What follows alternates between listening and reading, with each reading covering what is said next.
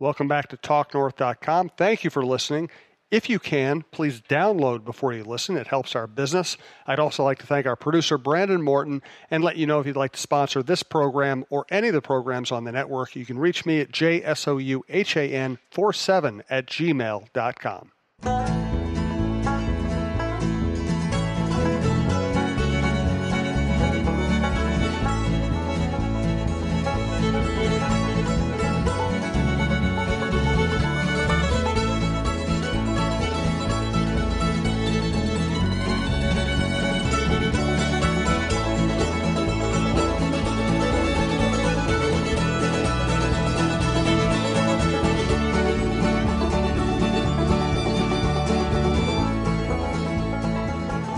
You bought your mom a dog.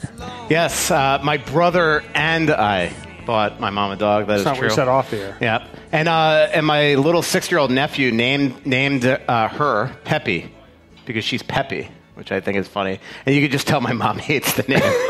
Does your mom like the dog? Yeah. And she just, like all of a sudden she said like 6 other names of the dog that she should name. I'm like, I really think you need to go with your nephew, with your grandson.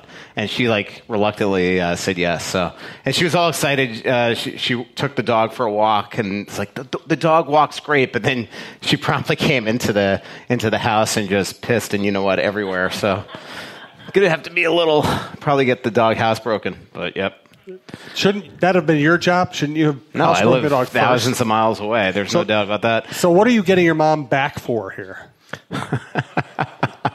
I don't know. I'm just. What kind of a punishment It was is a this? half Mother's Day gift by my brother and I. And it sounds like the back half was yours. Hopefully, in a month when it's her birthday, she remembers the Mother's Day gift. So, yeah, Peppy. Remind me never to get too close to you, where you would buy me a present that poops. Yeah, that's a good point. How are you, Jim? I'm good, Michael. How are you? I'm good. I was a little, it's been a nerve-wracking last couple hours. I bought a new iPhone, and the one thing that didn't upload correctly was my Twitter app. And so it took me forever to remember what my password was. Oh, and, I mean, how much were your hands? And it basically, Twitter was threatening me. It's like, we are about to lock you out. I'm like, no, do not. Can you imagine I'm locked out of Twitter, and then all of a sudden the news breaks that GM is hired or something? Which won't happen for a couple of weeks, but you know what I mean? So it was a nerve-wracking experience. So was it like this, or was it more like this? No, it was nerve-wracking. It was what are the chances here, okay? So I go to the Apple store in Rosedale just with a couple friends of mine, a father and son, because the son, his I guess during the software update the other day, it just completely went haywire on him. Broke his phone. So we go there. So, of course, I walk in and spend $1,200. So, but what is the chances the salesman, the Apple Store salesman, is Brian Lawton's son? So You'll do anything to develop a source. I know. So I'm thinking I could write this thing off. So what's going on with your dad these days? So, because he is a candidate for the wild GM job. But what are the chances? So it was pretty just, it just shows you small world. You think this is they got dozens of Apple Store employees in there, and next thing you know, give me my phone. No, I'm looking for the spyware that he put on your phone so he can track what's happening with the hire. Speak of the devil. Yep. So what are the chances that Brian Lawton's kid would it's from Brian Lawton. It says, "Now I know where you are at all times." So it was just kind of weird. So it was kind of just funny. Kind of try to dig in for a little info. So when are they meeting? That type of stuff. Any luck? I can't say. You're the competition. I never really thought of myself as your competition, and I still don't after you said that. So you can't convince me of that. So, I guess I should introduce the show. This is the Russo-Souhan Show. He's Michael Russo from The Athletic, as you know. That's why you're here. We appreciate everybody coming out to Tin Shed. We've had huge crowds out here, and we had a huge crowd for the 200th show. I almost said 2000s. We'd be dead by then. We had a huge show for the big Fenton News one. And there's absolutely no reason for any of you to be here tonight. You're still here, so thank you. And pouring rain, so thanks for coming. Yes. We know it's not always convenient, and yet people still come out, and we do appreciate it. This is Tin Shed Tavern in Savage. They have a lot of cool deals. They have Buy one, get one free pizzas on Mondays. Any size, any toppings, all day long. They have kids 12 and under eat free. All day, every day, 50% off lunch deals. Monday through Friday, 11 to 1. Entire food menu is 50% off the purchase of any beverage. They have a new 2-for-1 happy hour. Monday through Friday, 2 to 6. And then every day, 9 to close. 2-for-1 on most draft pints. As you can see, million TVs, million games on the walls, really cool, laid-back atmosphere, good food. I know Vicky and Clyde are enjoying the food tonight. So thank you to Tin Shed. It's in Savage. GPS it. It's tucked away, but it's not hard to find once you get here. Thanks to our other sponsors, Twill and the Edina Galleria, Fixologyrepair.com, Tony Hoaglund, your State Farm agent in Champlin, BiteSquad.com. Use promo code TALKNORTH for your first delivery fee waived. And again, tinshedmn.com is where you can look up the menu and everything else about here. So, have you heard about Brandon's woes? No, I kind of gathered something was going on here. I do know Brandon well enough to know that there's usually some woes. So, yeah. He's not denying that. So, Brandon, our longtime producer, Brandon Morton, does a great job for us. He had a car stolen about a month ago, and I thought that was weird. And then he got a new car, and it just got stolen like a month to the day later. 2 cars stolen in 1 month. God. Where do you live? Poor bastard. Yeah, I drove up. I picked Brandon up today. It's a beautiful neighborhood. I don't get it. God. I just and Brandon, like poor Brandon, like you've been like mugged at gunpoint. Didn't you have like a road rage incident where you were like punched like 3 months ago? I mean, this is like. By the way, he wasn't the one that was raging. It was the other guy. It's just, man. God. So, hey, I mean, it's kind of funny, but it's also really sad. It's definitely not funny. We feel bad for you. Well, we were talking about it the way here. It's kind of funny. Yeah. Just this bizarre funny. Not funny. Not ha-ha funny, but bizarre funny. But we do, Ben Stiller's life funny. We do feel for you, Brandon. I'm sorry all this stuff is happening, but... hopefully you get insured by Tony Hoaglund. I think Tony's already written him off. It's like part of the deal is like, hey, we'll do everybody but your producer. Exactly. All right, what's going on with Don Waddell? Waddell. Waddell. Now, I don't have to learn his name if he's not coming here. Yeah. Somebody had a great line on Twitter the other day. It says, man, what a baller move. First he fleeces him of Nino, and then he uses him to get a huge contract in Carolina. It's pretty funny. I might have liked that tweet. I might not have liked it because I didn't want people to see it publicly, but I certainly direct messaged it to about 50 of my friends. But it was just a funny move. But yeah, I heard on Friday that he was getting a ton of that Tom Dundon was absolutely on fire, and sources of mine were saying that he was getting a ton of pressure and that this thing would come to a head on Friday. And then all weekend I was in contact with Don Waddell, and he didn't tell me what was going on, but from reading the tea leaves as a reporter, I knew that he was either quitting, fired, or he was going to have to pull out, and most likely the third one.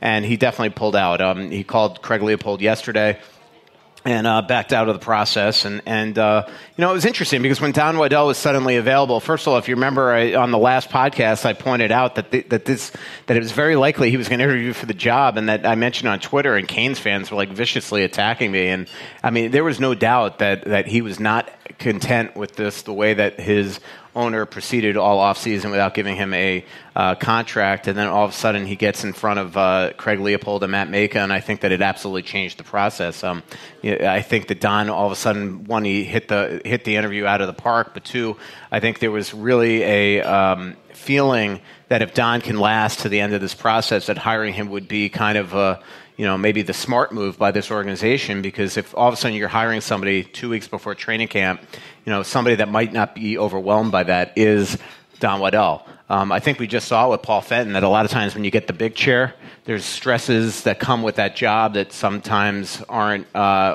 ones you expected when you didn't have the job or when you were hiring that person. I think there was an intrigue to hiring Don that he wouldn't be absolutely overwhelmed on, one, moving his life here, but learning a new organization quickly, figuring out the lay of the land on how to operate right off the hop here, where there's going to be growing pains with whoever you put in here, even if it's somebody like Ron Hextall, because it's not like he's been a GM forever, where Don's had many, many years here. So now the process has absolutely changed. I do think that there's probably 5 top contenders right now. One is Ron Hextall. I think that he is somebody that really had a great first interview, is somebody that the Wild have been doing a ton of due diligence on. There's a real belief when you look at his track record in Philadelphia that he left them in really good standing. I think that he looks at this team as an aging team that's probably going to have to be torn down a bit and then rebuilt back up, and I think that he's laid out a plan for that. The next two, to me, I put on the same plane, and they're the two that are the most intriguing, and I could see if Ron Hextall is going to lose out on this job, it's going to be to one of these two, I think, at this point, and that's Billy Guerin or Tom Fitzgerald. Billy has been in here. There's plans to bring him in here again. They talked to him last year. He also had a great first interview. Tom Fitzgerald is really interesting. It's bizarre, but he was the runner-up last year. He's got into this very late in the game here, but not because of disrespect for him or that they're looking to go in a different direction. I think that he blew them out of the water to such a degree last year that they felt like, well, we're not going to bring him in for a first interview and waste his time. And even as they enter the second phase here, I don't even think that they'll bring him in right now for a second time. I think it's more going to be having a real good, frank phone conversation this week, and Tom trying to ascertain, hey, look, if I put my name, if I'm back in this process, I don't want to lose out on the same job twice here. So where am I on your pecking order, and trying to get that. And the other thing with Tom is that he is somebody that's extremely respected by Ray Shero, and this late in the game, I'm sure Ray doesn't want to lose him.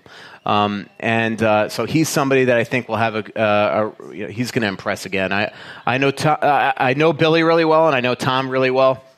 Both of them have the type of personalities where if you sit in front of them for a while, you're just going to automatically like them. They're engaging.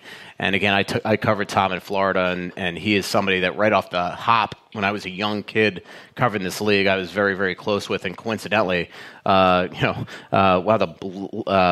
in the same community that my parents lived in South Florida after the fact. And then the next two there that I'm trying to ascertain really where they are on this is Scott Mellanby and Mark Hunter.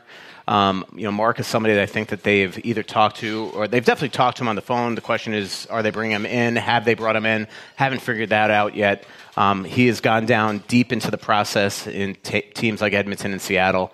And he is somebody that if you talk to people around hockey about him is very, very respected. And then Scott Mellanby, who's the captain of the Panthers, when I covered him, I had a great relationship with him down there. He is just coincidentally, in about a week, moving to Hudson.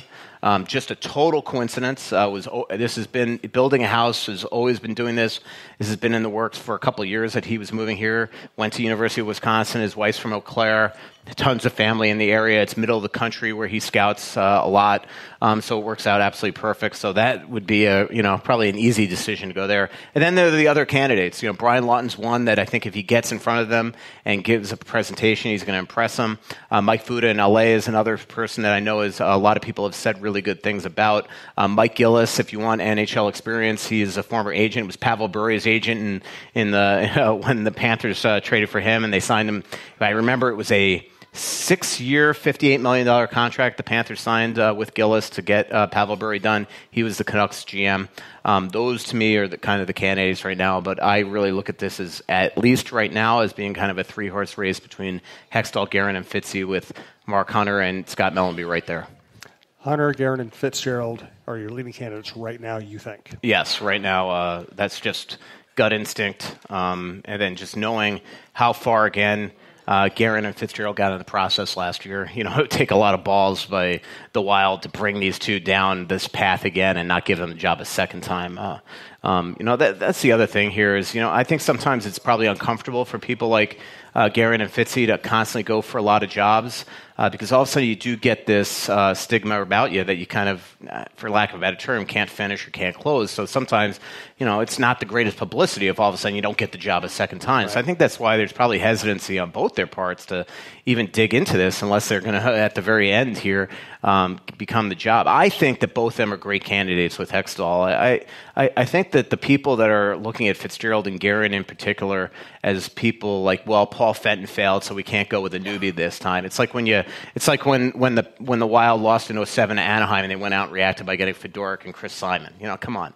And that happens all the time. You have a coach that might be a disciplinarian. Now you go get your next coach is going to be the player's coach or some things like that. So I think a lot of people are expecting him to go with the NHL GM experience. But like in the case of Tom Fitzgerald, and this guy's been an AGM for 10 years now, has won cups.